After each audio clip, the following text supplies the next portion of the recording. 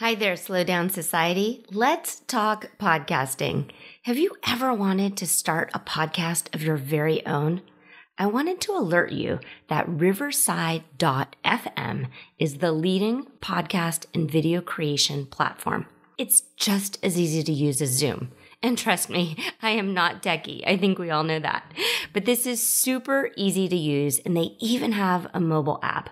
Also, a super crazy cool feature about Riverside.fm is that after you record, you can easily grab clips and sound bites to share across your social media channels. If you're ready to plunge into the fun and exciting world of podcasting, you really can't go wrong with Riverside FM. Use the promo code SHIPIT, that is SHIPIT, for an immediate 30% discount on your first 3 months. Okay, back to the episode. You are listening to the Slow Living Podcast, and I'm your host, Stephanie O'Day. What if I told you that you could truly have the life of your dreams, the life you've always wanted, one filled with abundance, joy, and a sense of purpose? It's absolutely possible, and I see it each and every day with my coaching clients. It all starts with learning how to slow down. You deserve to live the life you've always dreamt about. Let's get started.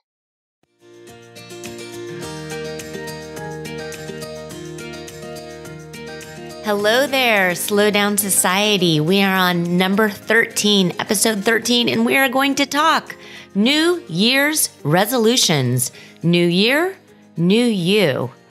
And I've got to tell you, I love New Year's. I love the clean slate. I love the possibility of more and tweaking things just a little bit for the better. And that's what we're going to talk about today. And whether or not you think New Year's resolutions work or they don't, you're right. Because it's all about your mindset. And it's all about whether or not you believe that you have the ability to change, that you have the ability to tweak, have the ability to see more for yourself, and you're not stuck in a groove or in a rut, which is really just a groove that you've been in for a very long time of thinking, this is as good as it gets. This is my lot in life. This is how it's always been. None of those thoughts are exciting. And that's what I want for you. I want you to have excitement when you wake up in the morning. I want you to flip over the calendar page of a new month, of a new week, of a new year, of a new birth year with excitement and hope and the feeling of possibility that the best is yet to come. And that's what we're going to talk about today. I do have a recorded question from Sarah, and we're going to get into that. But I want you to take the time, if you haven't done so already, the last episode, episode 12, we talked about taking stock of the here and now. And if you haven't already listened to that episode, I absolutely recommend that you do that. I don't like rules just for the sake of making rules. So I'm not going to make you pause this right now and go listen to the previous episode. You do you. You follow your gut. You follow your intuition. And when this is done, then fine, go back and do it. Unless you do want to stop right now and go back and listen. It's absolutely fine. When I started this project, I didn't have the thought or the belief or the intention that they would be listened to in a specific order. I thought I could just sort of, brain dump on you and then somehow they would all come together in a cohesive way. That's not what ended up happening. My brain sort of did this breadcrumb kind of Hansel and Gretel approach of laying out the framework and having you sort of follow the trail to, Indiana Jones would call it the Holy Grail. And I don't think I have the Holy Grail because my life is still unfolding. But I want for you to follow your own path, chart your own path, program your GPS, and have this vision and have this overarching goal and dream for yourself that you're probably not going to get to in only one calendar year. And that's okay. But it doesn't mean you give up. It doesn't mean that you pack up your toys and go home. It means that you perhaps tweak or perhaps modify, but you keep going forward, baby steps at a time. So in episode 12, we talked about paying attention and really focusing and acknowledging and accepting the here and now. And I had some journaling pages that I wanted you to download, and you can download them at stephanieodea.com/new you. And whether or not you're listening to this right around New Year's, or you're listening to this in the middle of April or in the middle of August, that's fine. It really doesn't matter, because you can decide whenever you want that this is it. This is the line in the sand. Tomorrow, today, the next hour, the next minute starts the new me, the new you. So download those pages, stephanieodea.com/new you, and take an honest assessment of where you are right now, because that is your starting point.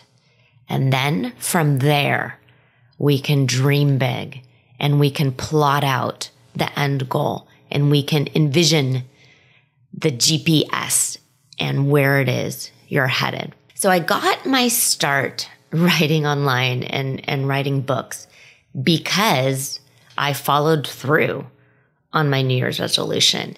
And every year at the end of the calendar year and the beginning of the next one, I start getting some media attention again. I'm going on the radio in a few hours to WGN Chicago. So if you hear me on the radio, always write to me and let me know, because it's exciting to know that there's real people out there and I'm not just talking into a microphone. But I get asked tips and techniques and how to stick with your New Year's resolutions. I think we've all heard the statistics that most people give up rather quickly, certainly by the first or second week of February. But for a lot of people, maybe it's Super Bowl weekend, the end of January, and they fall off the wagon of whatever it was that they decided they were going to do. And for a lot of people, it's taking care of their health, trying to put their self-care and their health first and foremost. A lot of the people that I work with classify themselves as caregivers. They're either moms, or they're perhaps in that sandwich generation where not only are they taking care of their children, but they're taking care of their ailing parents. I work with a lot of teachers. I work with a lot of nurses, and those professions in general sort of do a lot of self-sacrificing, and they're trying to help others. And when you are deciding to make a resolution to better yourself, sometimes it feels like that means you are taking away from those you're caring for. And I want to give you a permission slip right now. And this is permission for you to put your needs and your wants and your desires first. And if you haven't done that before, it can be a little scary. And it means that you're saying goodbye to the old version of you in order to make room and grow into the new version of you.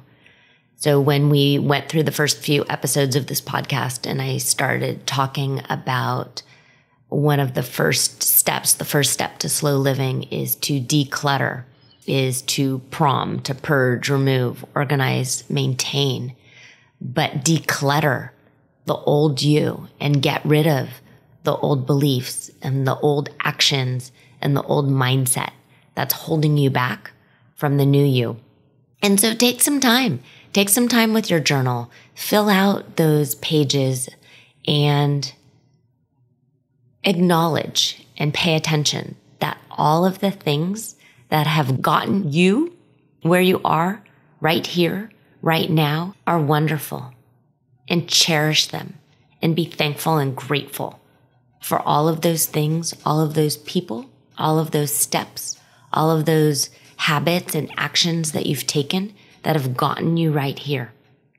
And then if you need to, start purging, start decluttering the actions and the habits and the people and the things that aren't going to get you to the next step, to the next place that you're trying to do.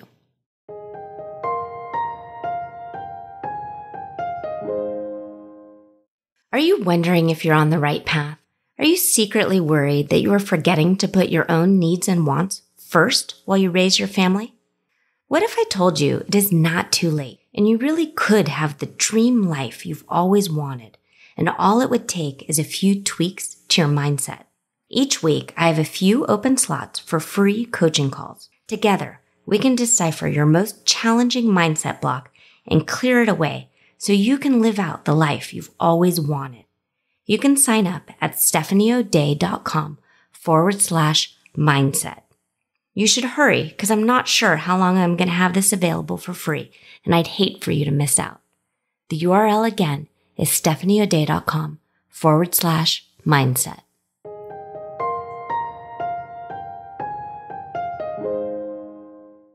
Okay, I have a listener question about New Year's resolutions from Sarah. So let me play that for you right now.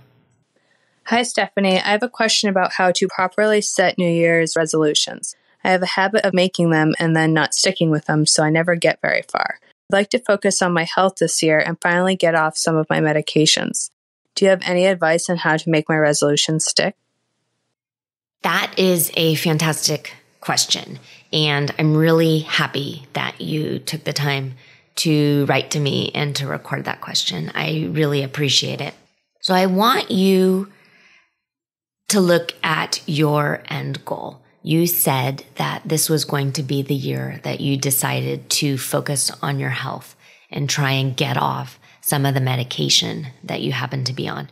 Now, I am most certainly not a doctor in any sense of the imagination, and I'm not going to play one on this podcast in any way. So while you are charting out your course, I want you to really check in with your doctor and pay attention to all of the things and follow your doctor's advice, and absolutely do not discontinue any medication without proper medical advice and following a protocol. That said, I think you can make steps towards bettering your health easily and right now, right this very second. And so when you're planning a goal and when you're planning a resolution, all you need to know is where you are, and which is usually where you'd prefer not to be. So where you are right now is a person who doesn't feel healthy and happens to be taking some medication. And then the next point is your desired state, where it is you want to be.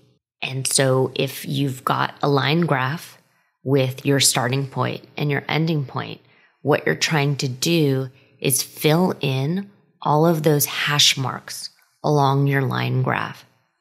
And those are your daily habits. And those are the things that you do each and every day. Some of them consciously, lots of them unconsciously. But you are going to stop and you are going to pause and you are going to take a deep breath and you are going to live slowly and you are going to pay attention to the here and the now and you are going to be present. And because of that, you are going to stop when you see that you're doing a habit or an activity or you're self-sabotaging in some way. And you're going to fill in that line graph and all of the hash marks and the tick marks with new habits that you've decided to create. And that's all change is. Change is just stacking good habits and habits that will get you where you want to go. And what's tricky is a lot of people start their New Year's with the idea that, I don't know, like they have this etch-a-sketch of life and they're going to absolutely destroy it and they're going to shake it all up and have a clean slate. and rip off the Band-Aid and any other metaphor you can think of. And God only knows, I really like metaphors, and I like to envision things in that way. So use whatever metaphor or envisioning that you want to do. I actually really happen to like making vision boards for the New Year's, and I spend time, probably a few days, plotting out what I want to put on my vision board and then cutting out magazine pictures that fulfill that dream. And so if your end goal dream is to be a super healthy person who doesn't need whatever medication you want, doesn't need the medication that you're currently on, what does that person look like? Does that person look like a strong, fit, healthy person? Does that person drink water? Does that person do a certain amount of exercise each week or each day?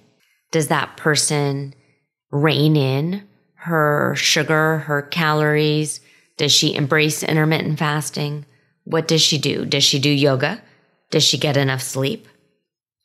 Does she sort of retrain her time management skills and start getting up early and self-serving herself in that way? Does her house reflect her goals? Is it decluttered? They say a cluttered space equals a cluttered mind, and a cluttered mind equals a cluttered body. And there's absolutely such thing as body clutter.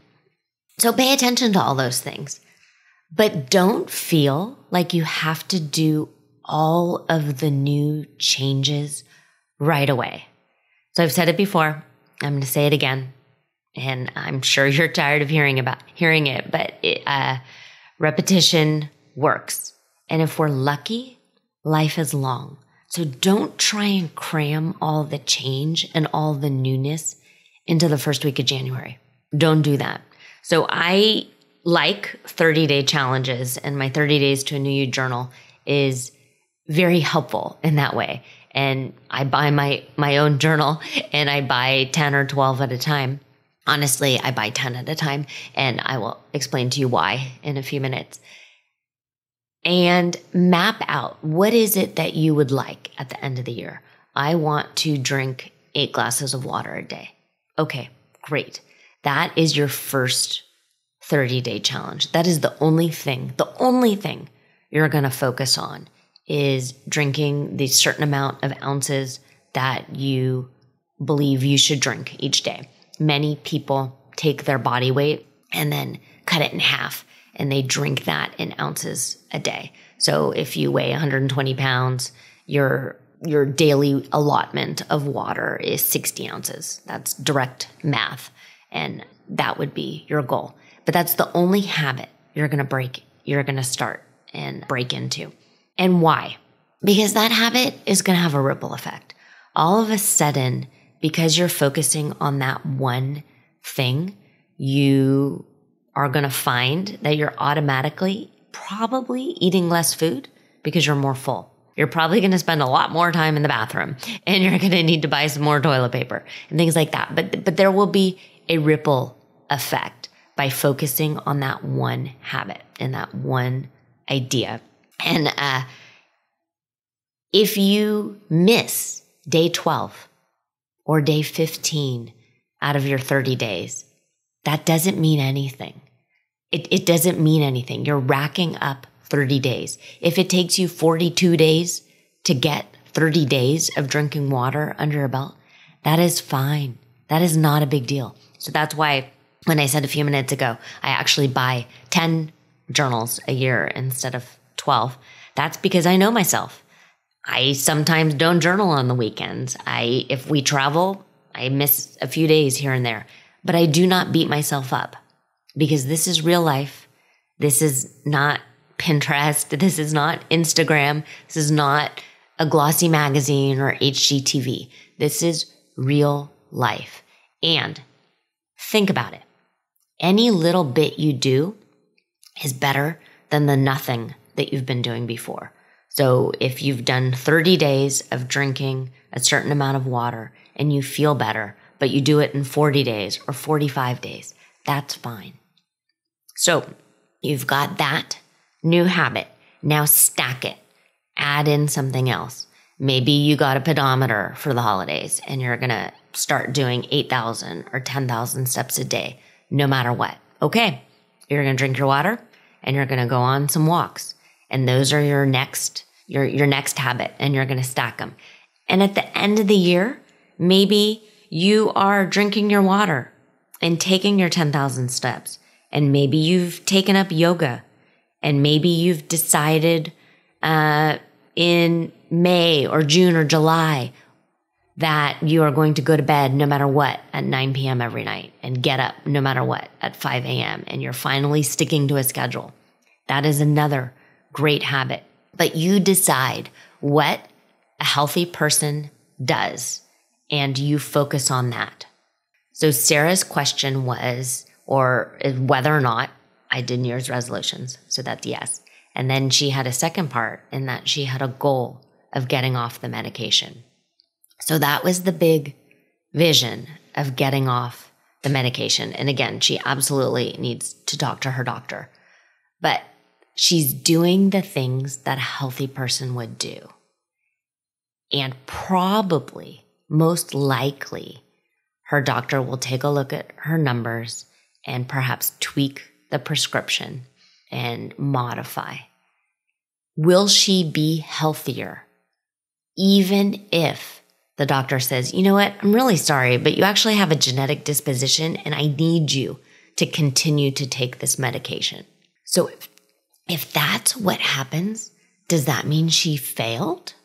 Does that mean she's not healthier because she continued to drink the water and she continued to do the steps and she continued to get a good night's sleep, even though some doctor didn't give her the certificate of completion? Does that mean she failed? No. Failure is just an idea you've got in your brain. She needs to give herself a gold star for every single day. Every day she makes the right choice and she does the right thing, even when she doesn't want to do it.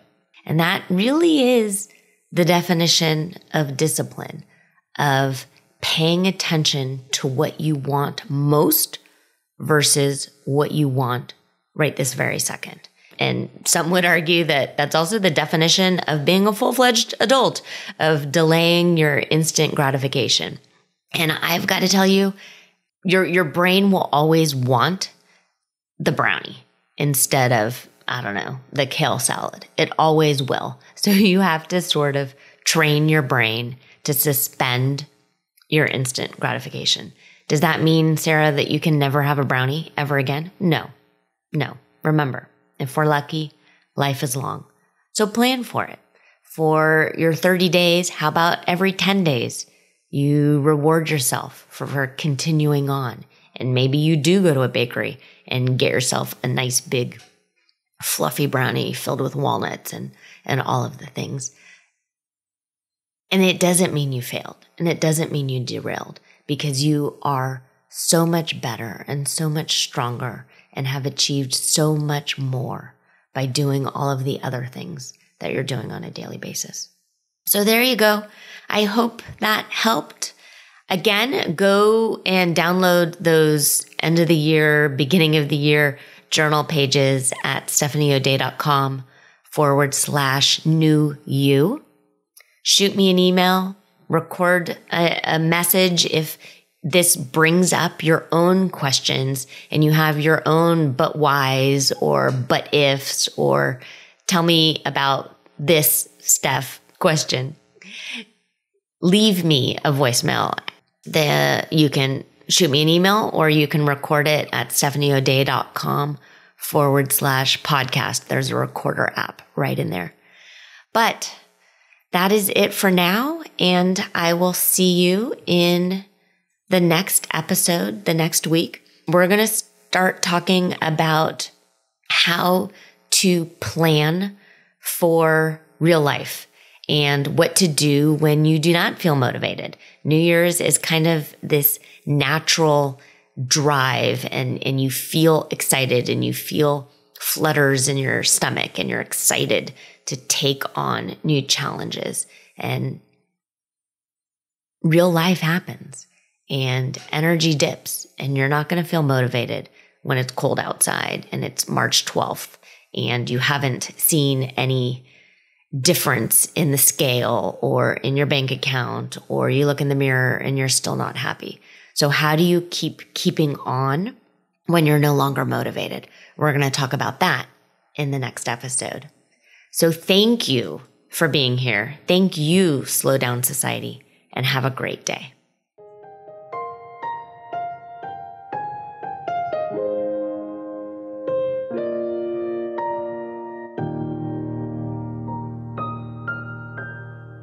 Do you have a slow living story to share? Leave me a voicemail at stephanieodea.com/podcast with any questions, comments, feedback, or testimonials, and I will be sure to include it in an upcoming episode. Also, if you found value in this episode, please share it with your family and friends and subscribe through your favorite podcast provider. The more you share, comment, and leave positive reviews, the more people we can reach and share the slow living lifestyle and messaging. Thank you, Slow Down Society, and have an absolutely wonderful day.